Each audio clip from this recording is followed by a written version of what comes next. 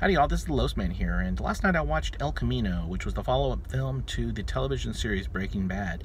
Now, without giving any spoilers away, the movie does focus on Jesse Pinkman and what happened to him in the aftermath of the last episode. It is a slow burn of a movie, but it is an incredibly well-made movie. Definitely one you want to check out if you're a fan of Breaking Bad or Better Call Saul. The other thing I wanted to point out was I was saddened to learn that Robert Forster, who appears in the movie, passed away last night. Now, if you're not familiar with Robert Forster, he's had quite a career. He was not much of a leading man, but he was a great character actor, and even Oscar nominated for his role in Jackie Brown.